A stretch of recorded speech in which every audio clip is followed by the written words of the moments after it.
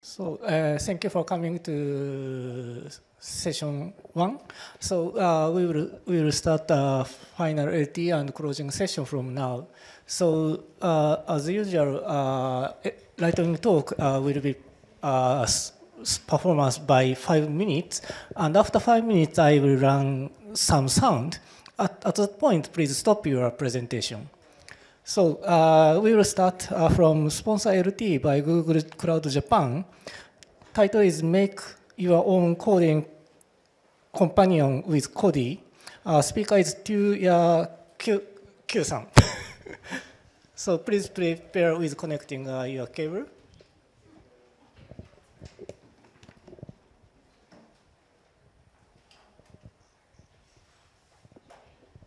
Yeah, please start.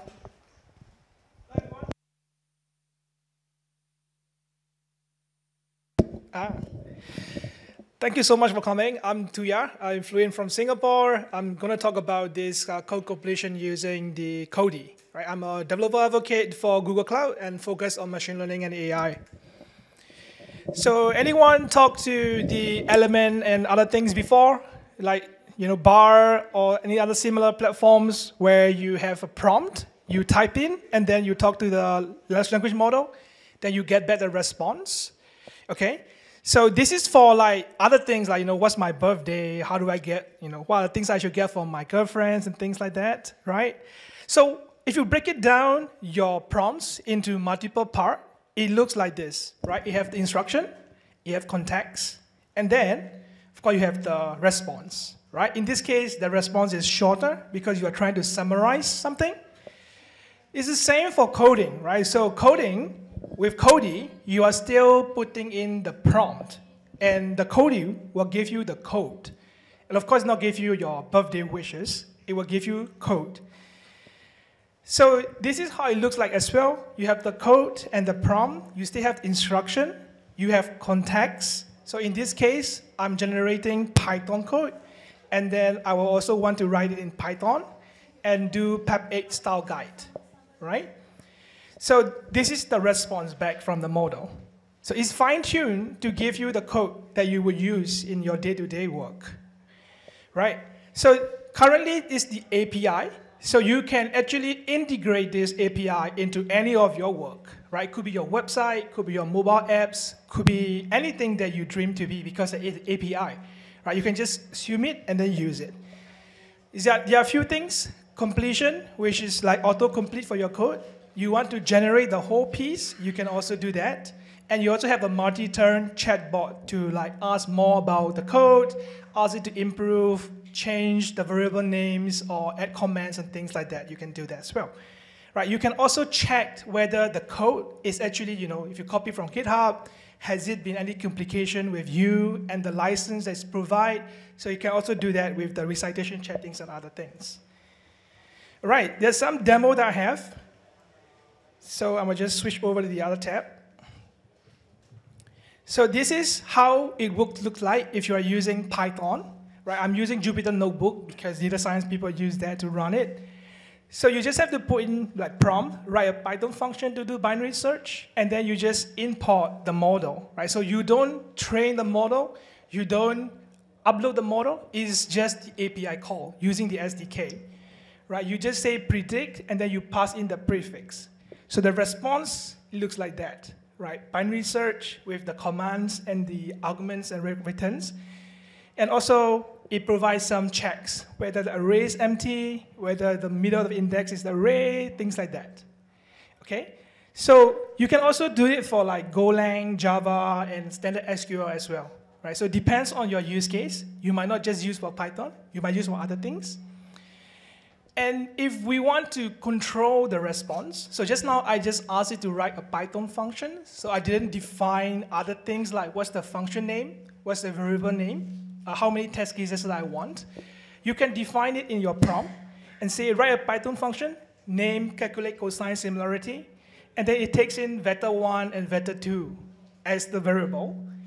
And you can use numpy dot function. So I'm even influencing how the operation is going to be inside the function to create it, right? So I just have to put in this prompt the same way that we use, And then it will create cosine similarity based on the name that I put in the prompt.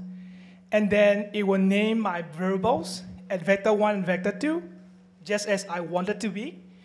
And then what it difference is also use the numpy dot operation to calculate the two. Okay, and it's also produce unit text directly. So unit text here, cosine similarity text for positive, and then text for negative, and so on. Right?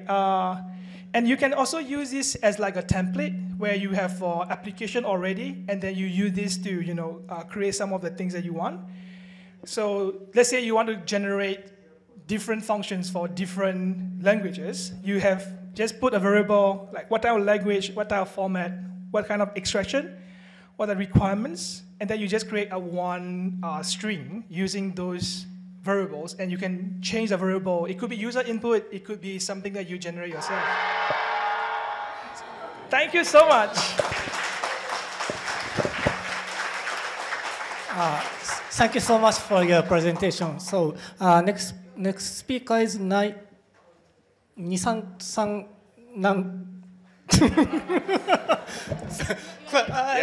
quite sorry. No problem. Nisanthan Nantakumar. Thank you. すみません。最初に日本語で全然アナウンスしませんでしたが、今日の最後のセッションの LT 大会とクロージングを始めております。いつもの通りLT5 分間のトークということで、5分経ったら先ほどみたいにドラの音を流しますので、その時点で終わりとなります。So, next speaker is titled as Test with Confidence, a deep dive into eliminating flaky tests in Python. So please start from now. Good afternoon, everyone. Today we're diving into a crucial topic that often goes unnoticed, but significantly impacts our developer user experience. It's flaky tests. So tests are the backbone of our development process, ensuring our software works as expected. But what happens when these tests aren't reliable? So today I'll be discussing how to find your flaky tests and how we can eliminate them. So my name is Nisanthan. I'm a senior software engineer at Sentry. And let's just keep going. So what is a flaky test? It's a test that can return different results, pass or fail, on different runs without any changes to the code. What causes this unpredictability? There's 3 reasons. Asynchronous code can sometimes execute in unexpected sequences. Race conditions, where the output depends on the timing of uncontrollable events. And environmental factors, like differences between local machines and CI. The saying inconsistent results erode trust in a testing system encapsulates our challenge. Without reliable tests, our faith in the entire testing process goes down, and the danger isn't in the false positives, but it's the time wasted chasing down false negatives, or false alarms, sorry. So my goal is to automate the flaky test detection. So the approach is to automatically retry failing tests, and if they pass on the retry, it hints at potential flakiness, and we're going to report that to Sentry. We're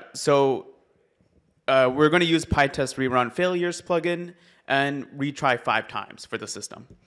And so a quick code prototype, we're going to import Sentry SDK. And in PyTest, if you're building a plugin, they have this hook called PyTest run make report. And this executes all the other hooks to obtain the report object. Next, we want to avoid skip calls and create this attribute called like Sentry exec chain. And this is where we're going to store all of the failures. And when the tests pass, we're going to go through all of those like stored failures and create the exception, right? So put together, it looks like this. But you don't actually need to do any of that work because we built a plugin called PyTest Sentry, and you can just install it and run it in your CI and start collecting data immediately. Once you have all this data, we need a query for our flaky tests. So use Sentry dashboard. And this is actually like an internal screenshot of the stuff that we do at Sentry. And if you look carefully, not only are we recording flaky tests, like doing this system for our backend Django stuff, but also for the front end, React and JavaScript. So this approach is pretty language agnostic. It works for any language and testing framework. And so best practices to fix your flaky tests. Evaluate your test value. So sometimes like the actual value of the test may not be worth the effort to fix the flaky test. So you might as well just like skip, modify, or delete it. Tests should live in their own bubble, untouched by external states and other tests. So PyTest fixtures provide this by allowing you to set up prerequisites and cleaning up after tests. So for example, if you're building a database feature, fixture can create a fresh database instance and tear it down post-test.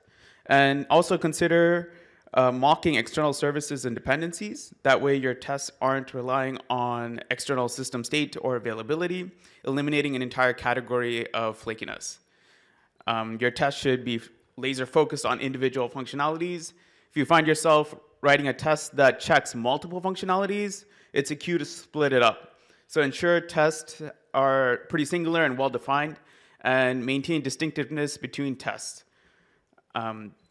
Timing can also be a flakiness culprit, especially with integration tests. So instead of arbitrary weights, monkey patch to generate timestamps or date times to emulate certain conditions.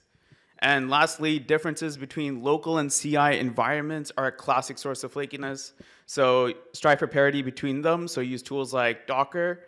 And when you require external interactions, think of ways to minimize variability. And this could be achieved using local stubs or fixtures to simulate external calls. Identification and best practices are just the start, but monitoring is our safety net. So with Sentry's dashboard, not only are you keeping an eye on your application issues, but also any lingering or emerging flaky tests. It's an ongoing process, ensuring that our code base remains trustworthy. Thanks for listening to my talk. Any questions? I don't know. Perfect timing. Let's go.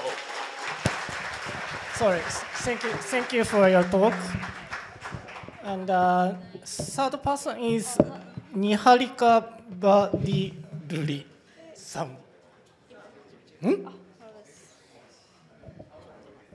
Okay, sure. お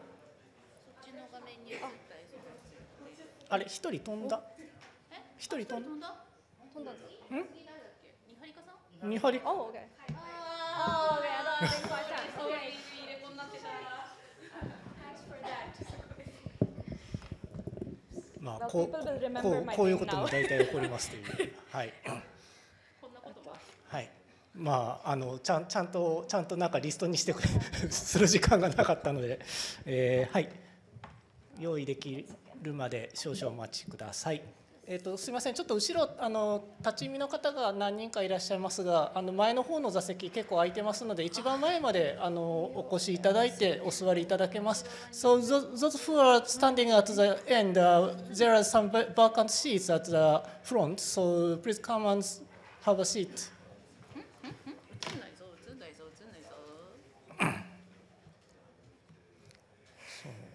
So today we had several issues around our AV system, especially for HDMI connection. So I assume that we may have this kind of long time trouble between LT speakers, but yeah.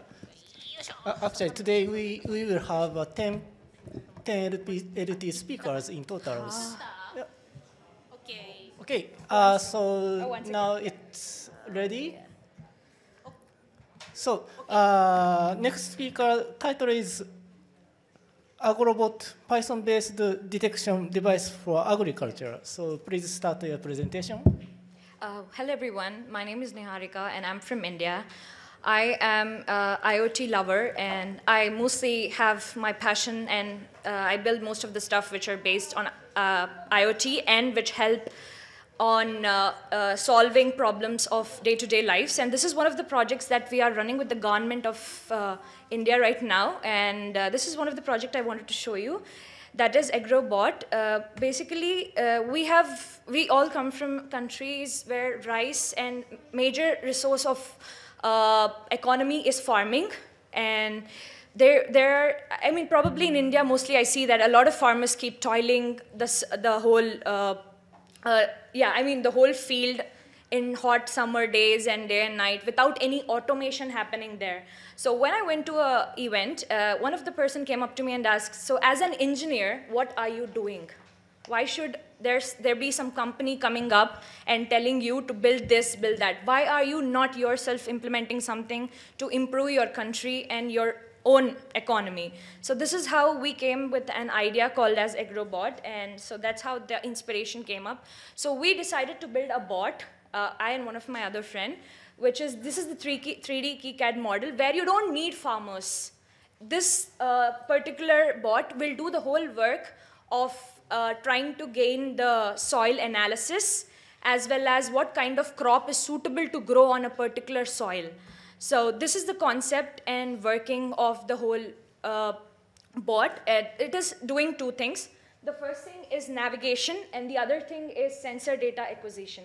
So navigation is, in the sense, it is trying to understand what kind of surface it is. Like, is it a rocky terrain, or is it a smooth surface, something like that. And then it is giving the data to image processing, and that we are doing through OpenCV. And then it is doing sensor data acquisition, that is analysis, and it is done through sensors, temperature sensors, moisture sensors. So it's going to take the data, and almost this is how we got it in OpenCV when we wrote the whole code in Python. So we got the grain analysis, this is how it showed. And through this, we tried to understand what kind of land it was, what kind of soil it was. And then this is how we differentiated in the types of soils that are easy to grow, which kind of crop is suitable for what kind of soil. And so this is the 3D KiCad model, and that's the economical prototype. It's almost like, I would like to show you how probably it can be done. So this is, okay, yeah, can you see the video? So the farmers, they grow and they try to sow the seed, and they do everything this bot will try to do. Using, like, it will just sow the soil. It will even try to, I mean, it will even try to put some seeds into it or something like that. So almost everything is done based on open hardware, sensors, data, acquisitions, and models. So yeah, so that's how it is. The idea is to completely build, and probably many countries like India and countries where the population is huge. It's not every time we have different companies coming up. It's us engineers who can do something, and we get the support of government, and through that we kind of try to do the stuff. So yeah, this is my topic, that is AgroBot. So probably just to reduce the manual labor that probably takes a lot of effort to do, replacing that with technology is what the aim was. And that's how it runs. So yeah, that's my topic. Yeah. Thank you for your presentation.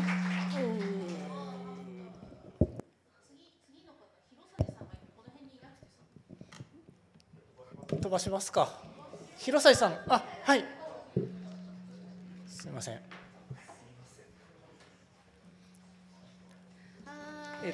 後ろの方で。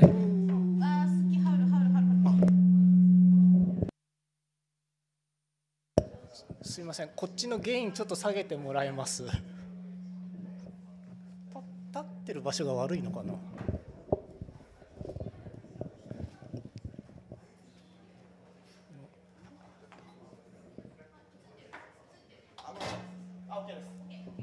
はい。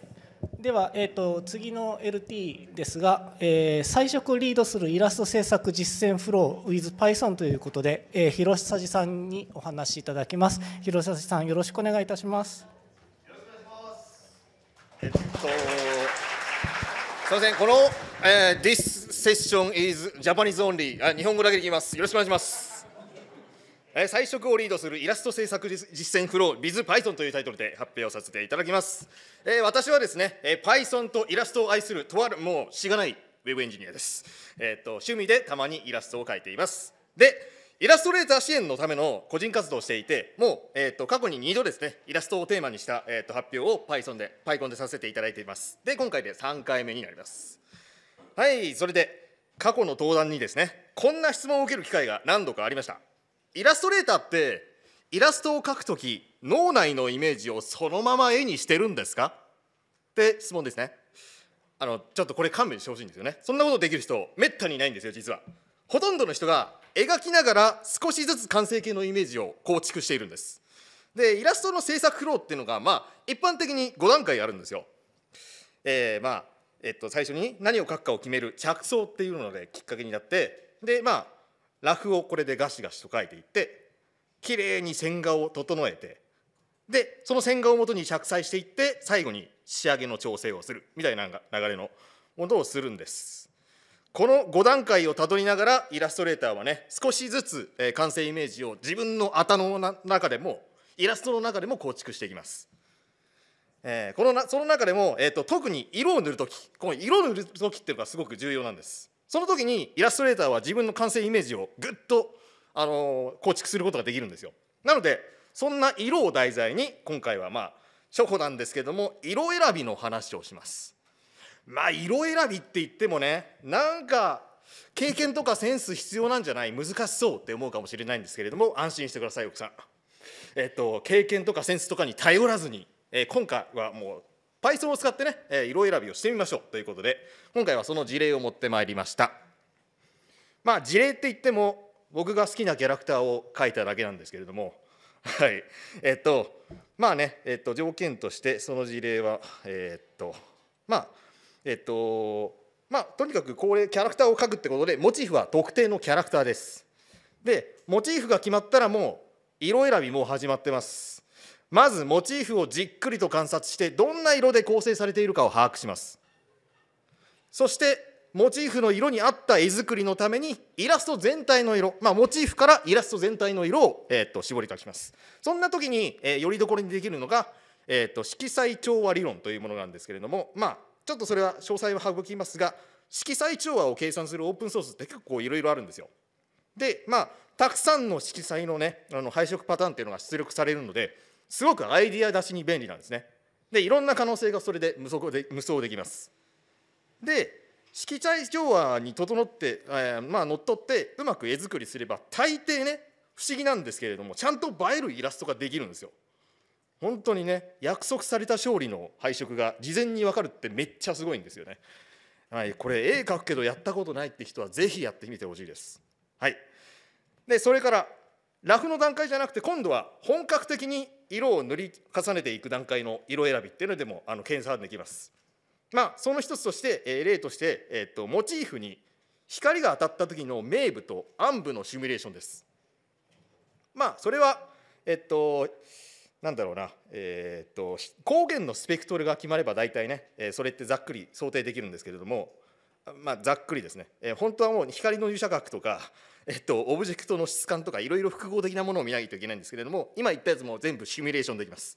なので、気になる人はとりあえずね、手頃なオープンソースとか触ってみるといいと思います。そして一通り書き終わった後に色全体のバランスを確認できるとさらに安心です。人間ってね、その日のメンタルとか、あと年を取るとね、どんどんね、色の辨別能力が低下していくんですよ。なので自分のね、感覚を過信せずに客観視するっていう習慣がすごく大事だと思ってます。はい、そんな感じで今回は色と Python を題材にイラスト制作の事例を紹介しました。理屈が分かればイラストのレーター目線のコードって結構書けるんで、皆さんやってみてください。あとこの場で言って今日いいのか分かんないですけど、振り込み出ます。ありがとうございました。広沢さん、どうもありがとうございました。So next speaker is Chan Sao Yi さん。Please connect your computer to the AV.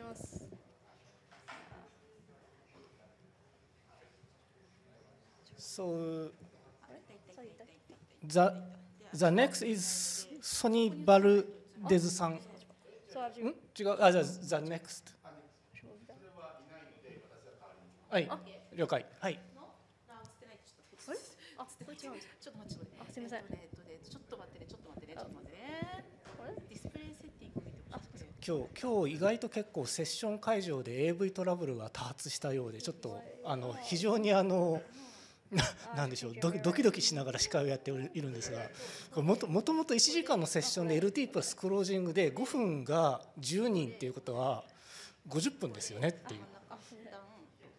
いや、その時点、映ったようですので、こっち側で全画面スライドショーを開始してもらって、はい、はい。Next speaker is Chan Sao Yi-san. Title is How many iPhones does it take to ship a new Python version? Please start your talk. Thank you. さっきフライングしてしまってすいません。サウイです。I'm an engineer at Henge, based in Japan. So in the past, I've climbed up Mount Kilimanjaro, tallest peak in Africa. Survived COVID. I finished my first full marathon last year, but it's my first time attending PyCon, so very excited to be here today. Thank you. So one more question. What is the difference between an iPhone mini and an iPhone Max, if anyone knows? Okay, I'll just go. Size of ego, I think. Well, jokes aside, I think even if you're not an iPhone user, you know the new iPhone 15 Neo's coming out, right? Like titanium and all that. But it doesn't really happen for Python, right? Like 3.12 came out in October 2nd, but not all of us knows what's going on, what's the difference between 11 and 12, 5 and 6. So I try to dive a little into that and came up with some answers. So, but a primer first on Python versioning. So the latest version is 3.12.0, as many of you hopefully know. 3 is actually the major version, 12 is the minor version, and 0 is the micro version. So to use very crude iPhone analogies, major is like going from an iPod Touch, if you remember that, to an iPhone. So very, very dramatic change, very different things. Minor is like, oh, new iPhone, okay, titanium, very nice. Micro is, oh, new iPhone color. Now you have like military green, so yeah. But there are very similarities, some similarities between Python and iPhone, as I found out. So on the left, everyone knows that guy, Steve Jobs. On the right, many of you know that's Guido van Rossum, founder of Python. He was the benevolent dictator for life at the Python community until 2018 when he stepped down. And by the way, he's still alive. Next similarity, cadence is all the same. Like iPhone, there's a new one coming every year, we all know. And Python, actually, there's a new one every year, right? 3.12 just came out. That's our Wi-Fi password at the venue as well. And a pro tip, I was chatting with someone at the Henge booth just now. He was saying, oh, we use 3.7. So quick math, if we add 3 to the 3.7, you know, that's like, oh, he's using iPhone 10. Yeah, right. So some differences as well. So Apple culture, we all know, is very secretive. There's some rumors before WWDC, but you don't really know what's going to come up. But for the Python community is very transparent, it's very community-driven. Everything is on GitHub. Everything is written as a PAP, Python enhancement proposals. So it's all open on the internet, and a PAP takes like from several months to like sometimes more than a year to get accepted or like rejected. Right, and when it comes to the number of people working on Python, at Apple, when I checked, they have 164,000 full-time employees. Obviously, not everyone works on an iPhone, but about 100,000 people working on it, I guess, with the factory people and all that. And for Python, it's actually just 85 active core developers, out of which 5 were elected to be the steering council. So they are the ones who have the final say on whether they want to accept or reject a PAP. And obviously, you have other people in the ecosystem, like library maintainers. So I'll say about 100 people work on a Python version, right? And then finally, when it comes to life cycle, Apple, AppleCare, one year, 3 years if you're lucky, right? Python is designated to have a 5-year window, support window from the first release to the end of support. So, and libraries usually kind of retire support 6 months after the official deprecation. Right? This is a very easy to understand chart. So most of the time, it's very nice 5-year windows, except for 2.7, which lived for 10 years. So it's still kind of haunting us sometimes. And also conclusion, how many iPhones does it take to ship a new Python minor version? So depending on how you measure it, can be like 1 new Python version equals 1 new iPhone, or 1,000th of an iPhone, or like about 2 new iPhones. So thank you for listening to my talk. Henge is hiring. Please drop by our booth. Thank you. Thank you. Thank you, Chan-san, for your funny presentation. So next speaker is actually Sonny Valdez-san, but Koihoge-san will present for them. ではご用意ください。後ろに立たれている方、前の方とか結構空いておりますので、ぜひ前の方までお座りください。って言ってもやっぱり最前列とかなかなか行きづらいですよね。もういけてるね。OK。はい。OK。Okay. The presenter Sonny Valdez was unable to attend due to visa issues. Instead, we will stream 5-minute video that he sent. Okay.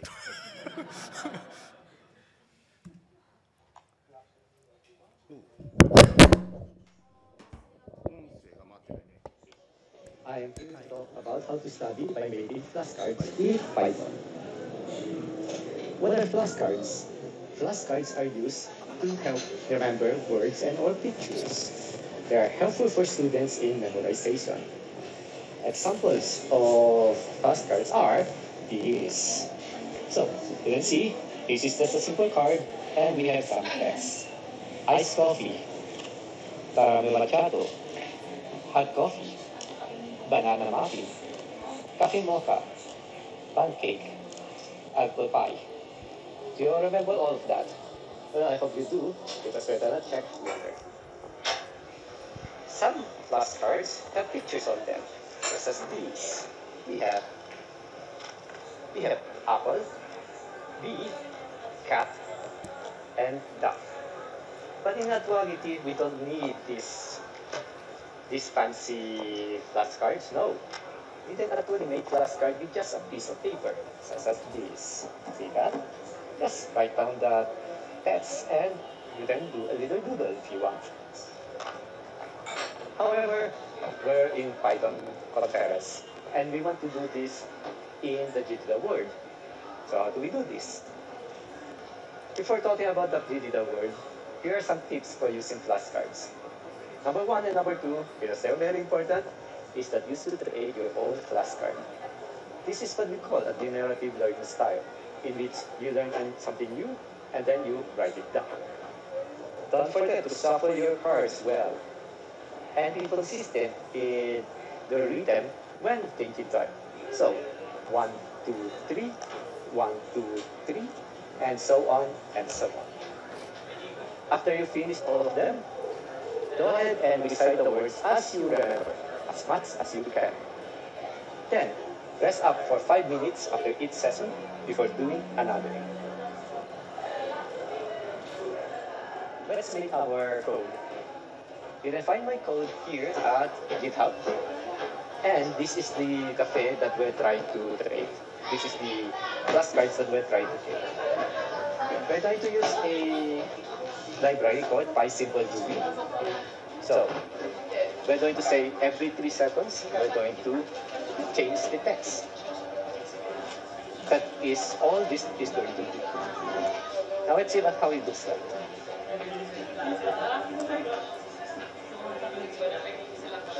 Sorry about that. Let's try this again.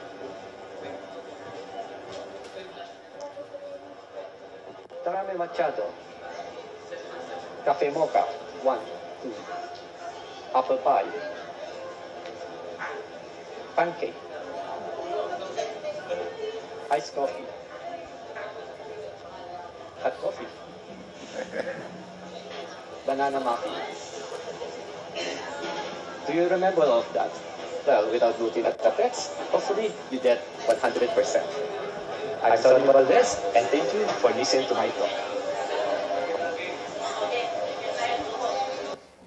Okay.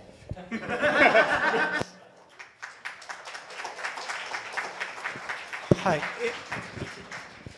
だんだんユニークなトークになってきましたが、ありがとうございます。Next speaker is Hassan Saad Ifti san. Please connect your computer to the cable. So, this is 7th speaker of this lightning talk, so it's already past 2/3.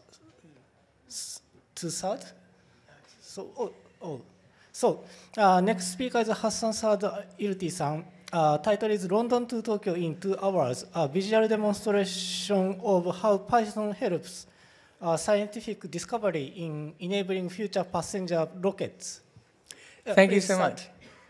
Thank you. So thanks for having me here. So I took this very 787 Dreamliner coming here from Los Angeles to Tokyo. It took a long 12 hours to come here. So imagine a world where wherever you go, it will take 2 hours. Imagine going from London to Tokyo within 2 hours. Imagine a world where you need to transplant a liver. So you take a liver from one donor living in America to, say, a donor living in Japan within 2 hours. So from donor to receiver within 2 hours. So we're looking at a passenger rocket. But why can't we do that? So if we were to use one of these aircraft just for once, it will cost a ticket, a general ticket, about $1 million, because these aircraft cost about $300 million US. They can carry 300 people. So roughly speaking, if we only use it once, the ticket price would be $1 million. And that's what's happening with rockets today. So let's have a look at the speeds of flight today. So when we fly today, we fly at 87% of the speed of sound. We had the Concorde that took us from New York to London within 3.5 hours. So that's supersonic, actually Mach 2, so twice the speed of sound. So if you're looking at passenger rockets, we're looking at hypersonic speeds. So anything beyond Mach 5, so 5 times the speed of sound. So what's the problem here? Why can't we have passengers, daily passengers in rockets? So the challenge we face is heat. So when you have friction, it generates heat, right? So if you're coming in very fast, it generates a lot of heat. It heats up the air, surrounding air. And this is actually a SpaceX capsule coming in. This is real data. Now, when they come back, you can see that it's already charred. It's damaged, so we can't use it again. This is the NASA Artemis program. It will take us to the moon, but it's not reusable. If we want to be like Top Gun, fly at high speeds, this could be a future aircraft, but it will be very hot, you can see here. So these methods are not reusable, so we can only use them once. So we're looking here at a new technology, a reusable technology, that's transpiration cooling. So we mimic how we sweat. So this is going to be a sweating rocket. So this is the vehicle skin. We inject some cooling gas through a porous material, and that will keep away the heat from the wall. So this is mimicking our skin. So that's where we inject the gas. So what we want to understand is how this protective gas mixes with the hot gas, because we want to know how much we need to carry. Because in an aircraft or a rocket, we have to know how much we carry, its payload. So for that, I did experiments. So this is a hypersonic tunnel at the University of Oxford. So it does Mach 7. So it's 7 times the speed of sound for 30 milliseconds, not seconds, milliseconds. So we get real-life data from these tunnels. So that's the model I'm testing there with my crazy scientist hair. So I'm putting in this model, and this patch of pink, say, paint here measures the concentration of gas. So I'm injecting nitrogen and helium, and I'm measuring the concentration of the gas with a high-speed camera. Remember, it's 30 milliseconds, so the camera needs to be fast.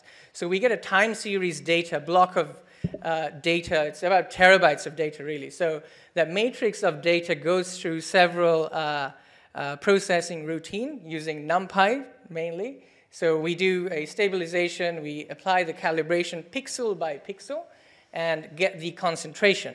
And I'm going to show you the concentration in terms of relative concentration. So eta 1 means 100% of the injected gas, and 0 means there's no gas anymore. It's all mixed away. So this is the real-life data happening at 7 times the speed of sound, at Mach 7. This is real data happening. So one thing I want you to appreciate here is every pixel is a sensor.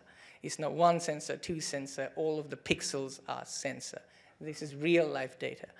So what do we do here? So if I, OK. So we take that map, and then we take a span-wise average, and then we create line plots. And our goal is to predict this, because if we can predict this, we know the physics of it. So we come up with a fluid mechanics-based hypothesis based on diffusion.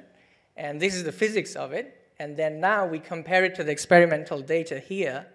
Now you can see the dashed line is the analytical model. So this is the theoretical model. And now you can see that the experimental data is pretty much on top of. Okay, thank you.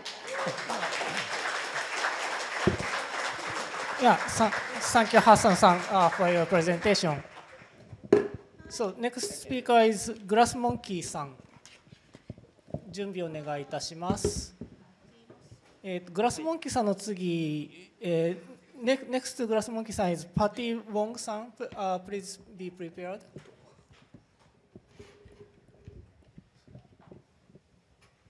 というところで残り3人となってクロージングも近づいてきておりましたが、皆さん今日どうでしたでしょうか。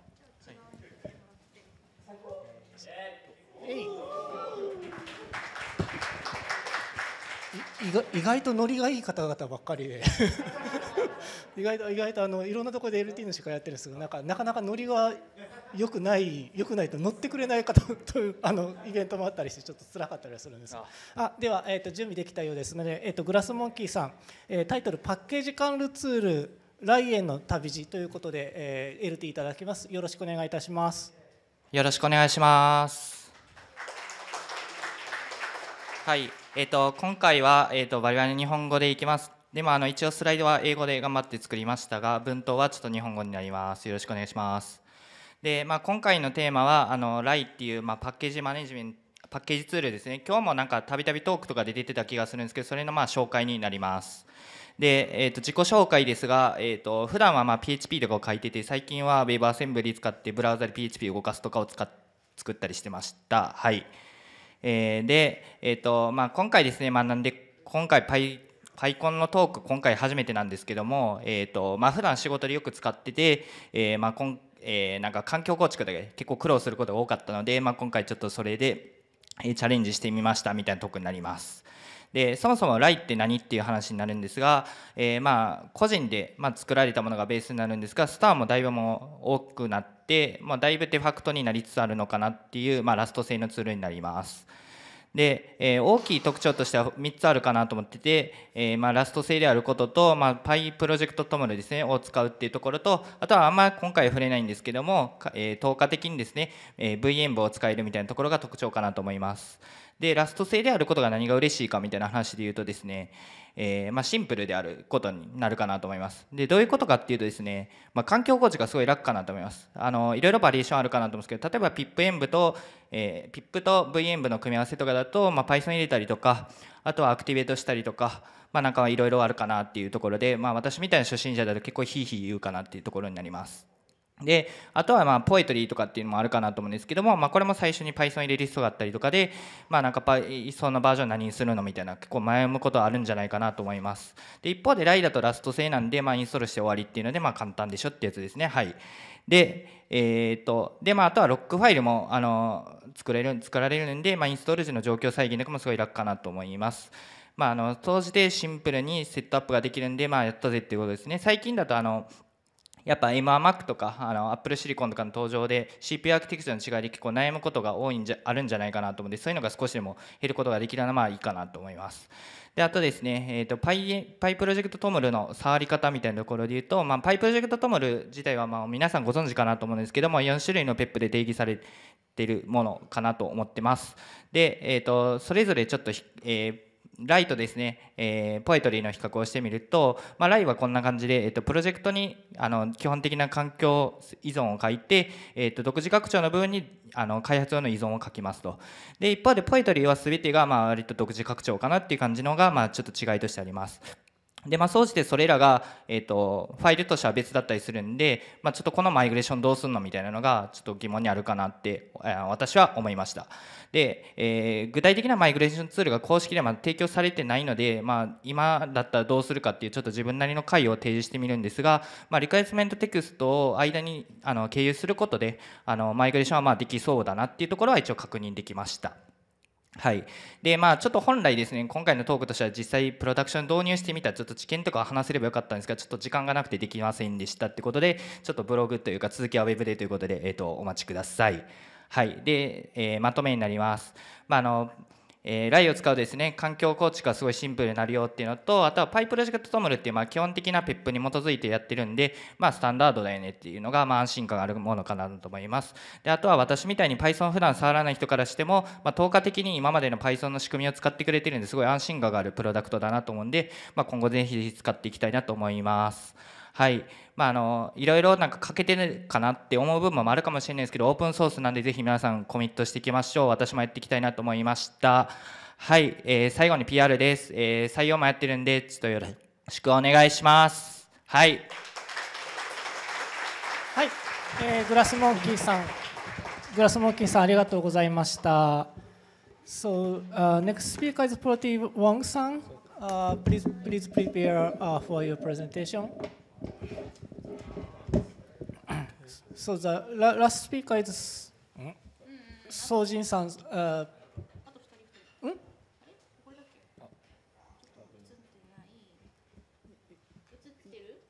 Yeah. Okay. Yeah. Slide is now on. So next is by Petit Wang-san. Title is Evaluation of Ranking Model. Please start your presentation. Hello, everyone. My name is Petri Wong, and my topic is how to evaluate the ranking model. So who am I? I'm a machine learning engineer for search engine AI. I work for the Legal On Technology, which is a company help user to review their contract and identify the potential risks in the contract.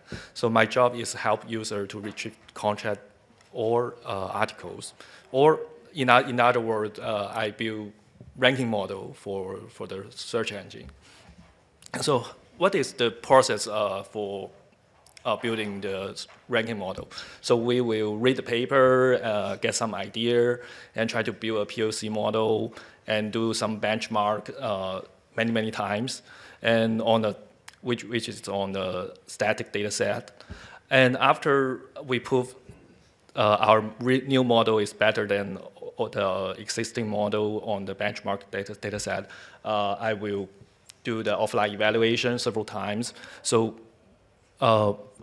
we submit the query on the production data and try to retrieve the result and ask the domain expert, which means lawyers in our company, which model is better than the other one, the baseline model or the new model.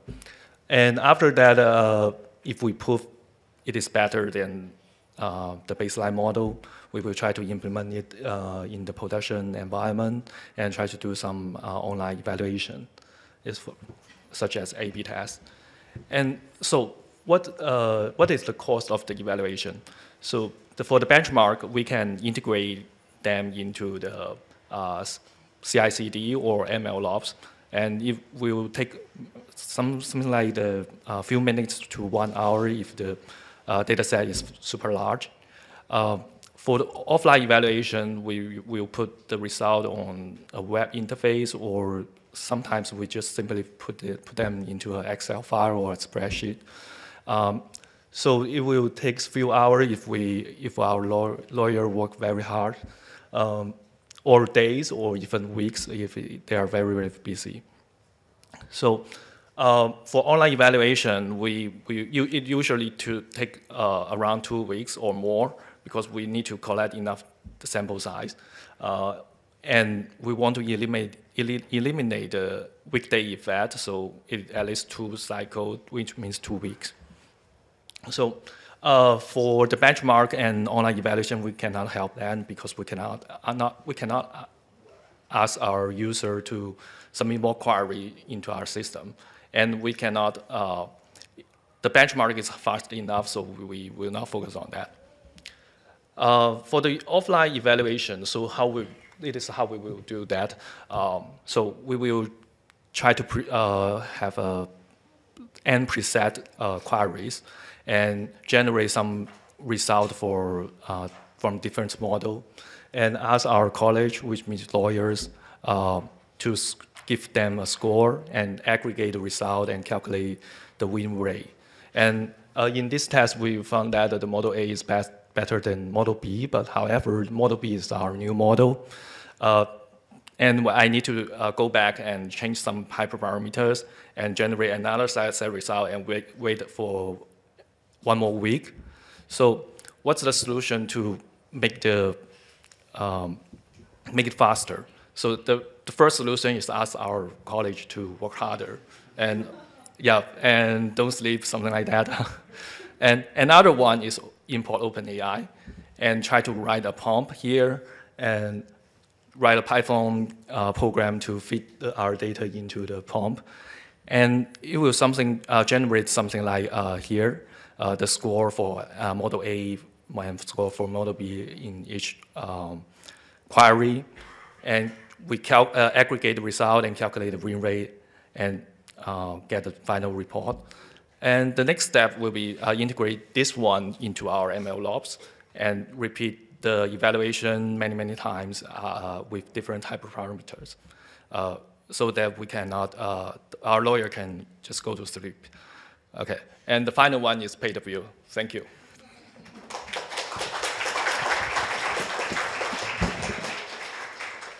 Thank you, Petri-san, for your presentation. So the last speaker is Sojin-san.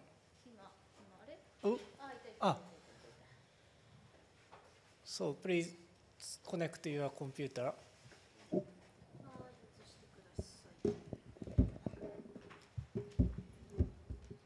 こうなんか日本人っぽい名前な感じがするけれどもどっちかわからないっていう時怖いですよね。そう。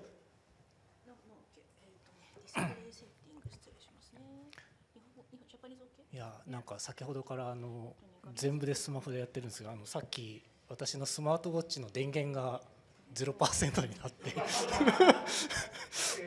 時計がこうピンチというかいや前回 3週間前のペチコンで何を学んだ私はっていうはい、So the last speaker is ソジンさんタイトル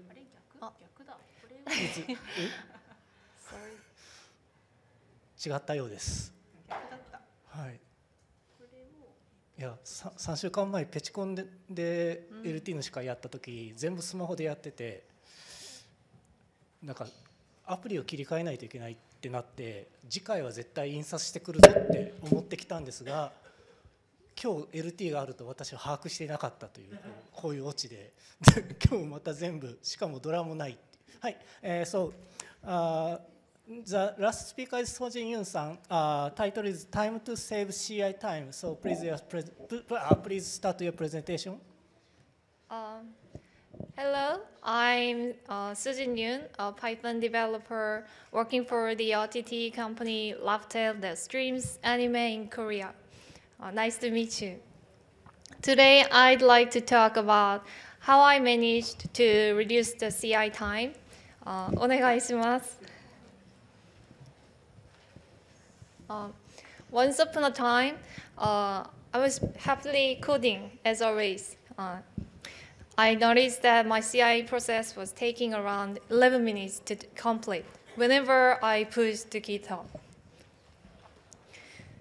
So, what's the CI? Let's briefly learn about the CI, continuous integration. According to Red Hat blog, the CI is an automation process for a developer. Successful CI means new code changes to an app are regularly built, tested, and merged to a shared repository. It's a solution to the problem of having too many branches of an app in development at once that might conflict with each other. So 11 minutes. The 11-minute time may not seem too long. However, what if you had to fix just before a deployment? And what if something that worked perfectly on your local environment broke only in the CI, requiring you to make corrections, push again, and wait? If this cycle repeats 2 or 3 times, you could easily lose about 30 minutes. If multiple developers push to GitHub several times a day, it will take more time.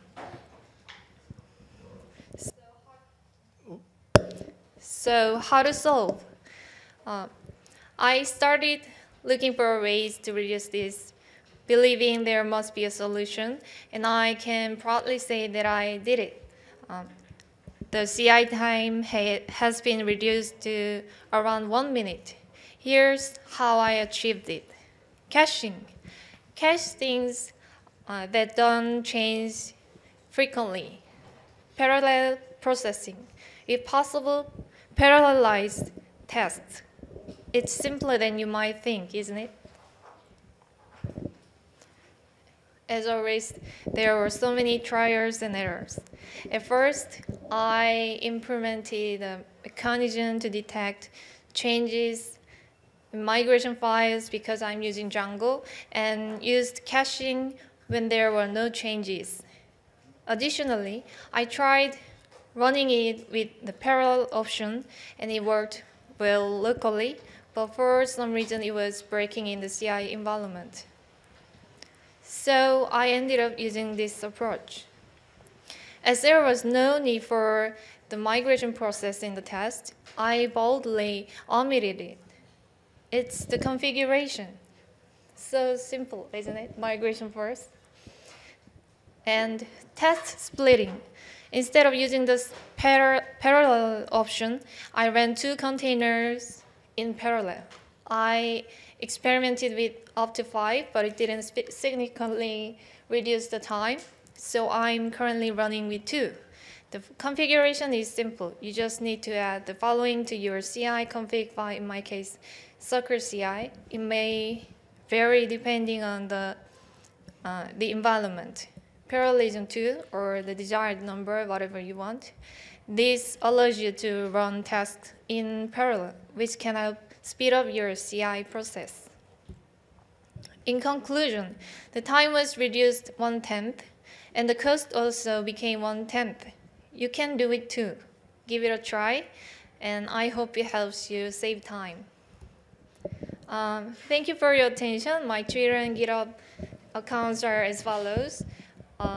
Even though I mainly use Korean, I've been studying English and Japanese, so I hope to be able to communicate in various languages.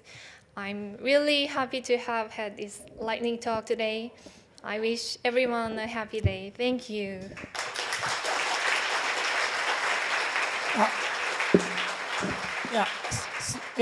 Thank you, Soji-san, for your presentation. So, series of lightning talks of PyCon 2023 Day 1 is over. Please give warm hand clapping to all 10 speakers.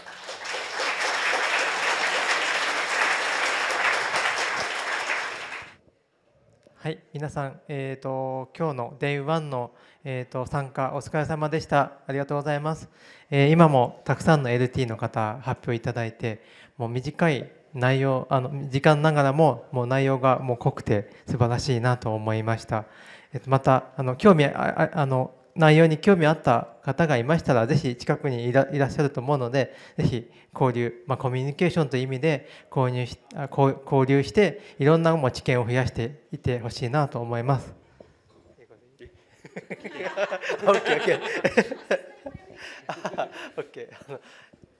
まだどのくらい？あと少し。Yeah, okay, we will just wait a little while people move between different tracks. Because of something that will happen at the very end of the closing. So that's top secret, but you can get excited for what that surprise will be.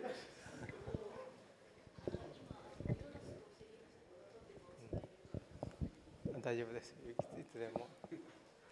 はい、ですね、もうすぐクロージングを始めたいと思いますが、その前にちょっと運営の方で、いろいろと準備もしてたりするので、もう少々お待ちください。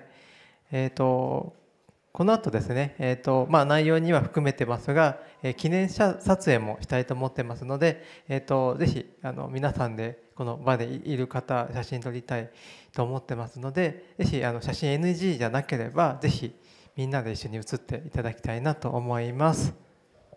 Yeah, so those of you who understand Japanese will now know what the secret special event at the end of the closing is. And those who don't, now is a good time to start learning Japanese. Like talk to your neighbor, they might be able to help you.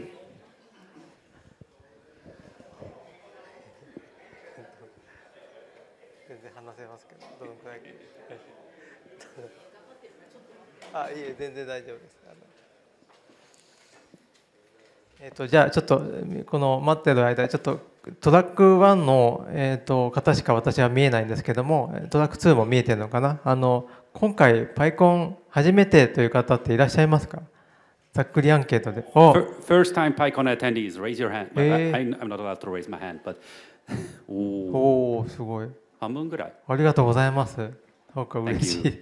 で、今回 PyCon APAC としては10年ぶりですね。10年前に2013年に PyCon APAC があって、ずっと PyCon JP としてやってたんですけども、今年は APAC として、アジア地域です。アジア太平洋地域の人たちが集まるようにという思いで、ちょっと国際色をより一層国際色を出してやってきました。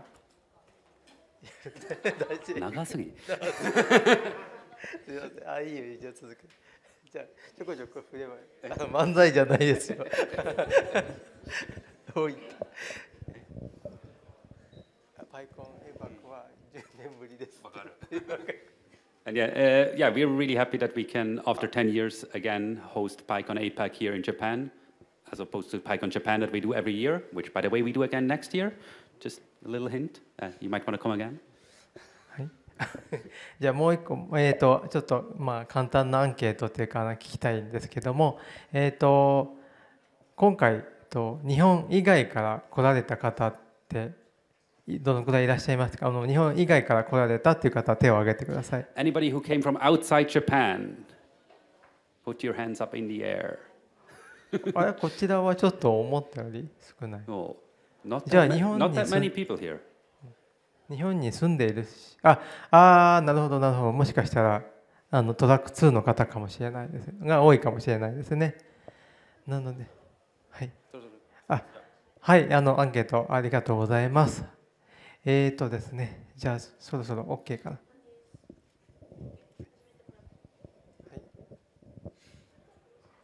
はい、では改めまして、クロージング PyCon APAC2023 のクロージングを始めたいと思います。Okay, so yeah, sorry for the wait, and we will now start the Day1 closing of PyCon APAC 2023. はい、今回のインポータントアナウンス、重要なアナウンスなんですが、英語で書いておりますが、お詫びとご案内となります。本日、運営側としていろいろと準備、最善を尽くしておりましたが、映像配信とか機材トラブルとか、登壇者の急なキャンセルがございまして、運営としてお詫びいたします。申し訳ございませんでした。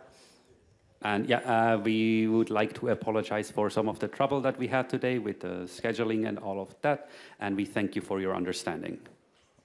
はい、あともう一つの案内ですね。はい、すみません。そうか、そういうこと。これが去年。すいません。もう一つの案内です。これは今日参加された方は明日も使えますので、明日参加される方は名札とストラップを一緒に持ってきてください。And I would like to add once more apologize because we forgot to change the speaker notes from last year. Anyway, please bring your lanyards and name tag again tomorrow. You will need them to get into the venue.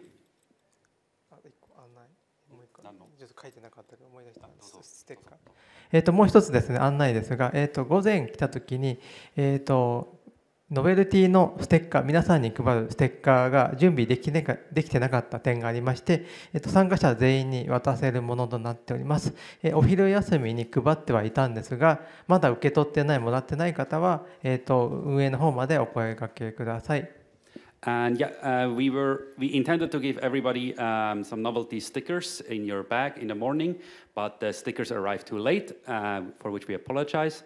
And during lunch, we tried to hand them out to as many people as possible. If you have not gotten your fancy stickers yet, please get them at the HQ. 続いて、忘れ物、落とし物です。Okay, we have two things that people forgot. Somebody lost their memory. なんかこのメモリなんで落とすのかな、なんかすいません、なんでノートパソコンで来られる方がいらっしゃるんですが、It has a hole for, it seems to be a key holder or something. And it was lost in East Sponsor Hall at around 4:30. If you lost your memory, please either come here right now or come to HQ later. はい、もしここあたりある方は、こちらまでご申告ください。Number 2, a very beautiful bag, a very unique bag that very few people have at this venue. And this was lost just a little half an hour ago in track 3, last row, left side. I don't know left side from this view or from this view. I don't have that information. If you lost your novelty bag, please go to the staff HQ to get it. はい、こちらのノベルティのバッグ、トートバッグないなと思った方がいたら本部まで、お声掛けください。続きまして、アンケートのお知らせです。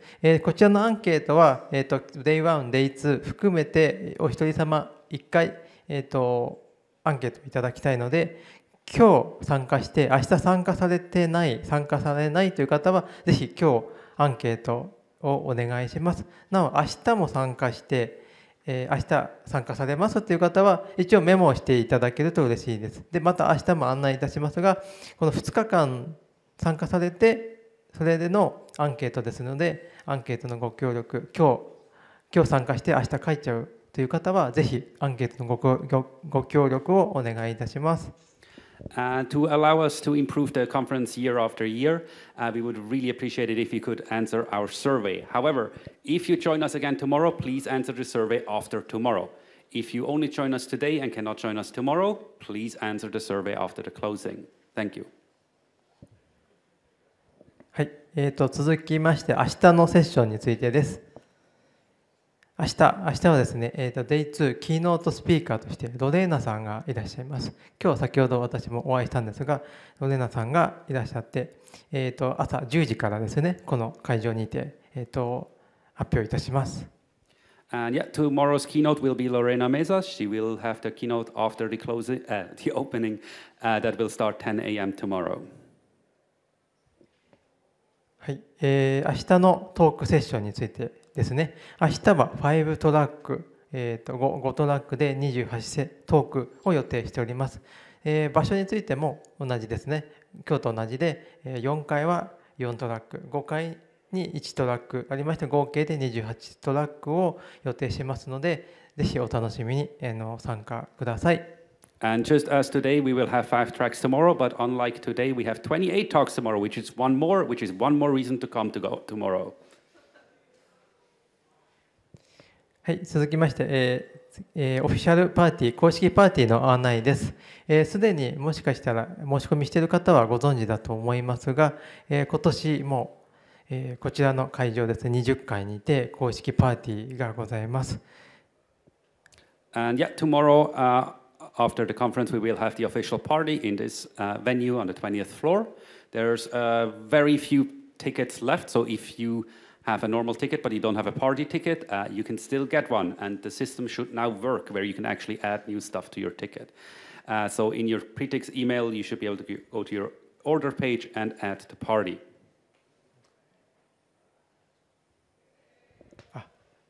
続きまして、その明日の、パーティーの中でライトニングトークを予定しております。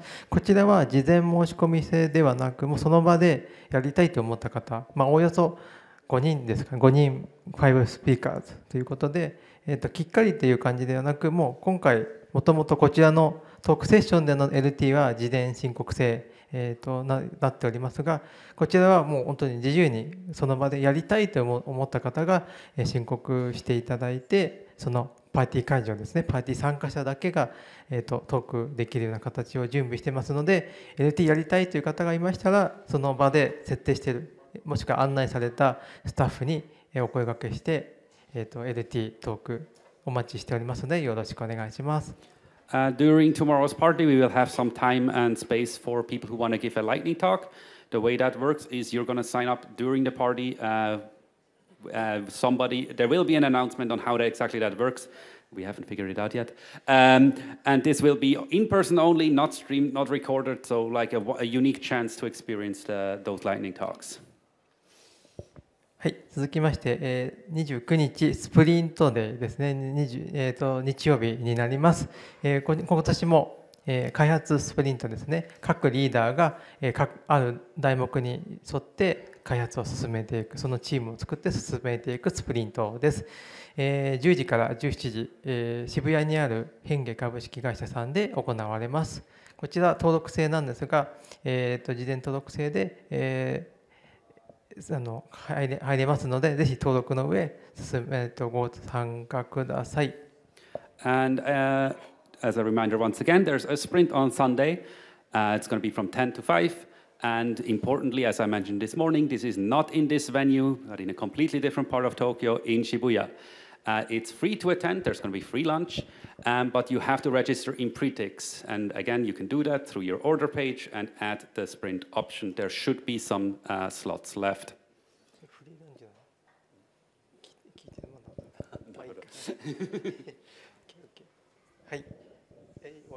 Okay, and so here's the secret super special event that I teased before, and that is we're going to take a picture. And the way that is going to work is we're going to take pictures in multiple rooms because we don't have a room that's large enough for everybody. はい、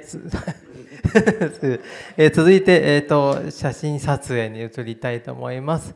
ですね、今回ちょっと会場がそれほど広くない区切られてますので、2回に分かって2回と言います。皆さんは移動はしなくて大丈夫です。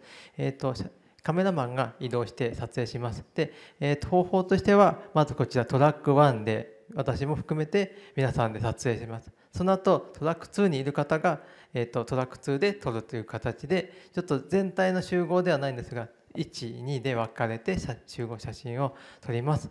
で、撮影に関しては今こちらにカメラマンさんがいらっしゃいますので、そちらの、案内に従って、撮影いただけると幸いです。では行きましょう。And yeah, so the way this works is you don't have to move, the cameraman will move. So we will first take a picture in room 1, then we will take a picture in room 2. So now, yeah, room 1, everybody get ready, pose.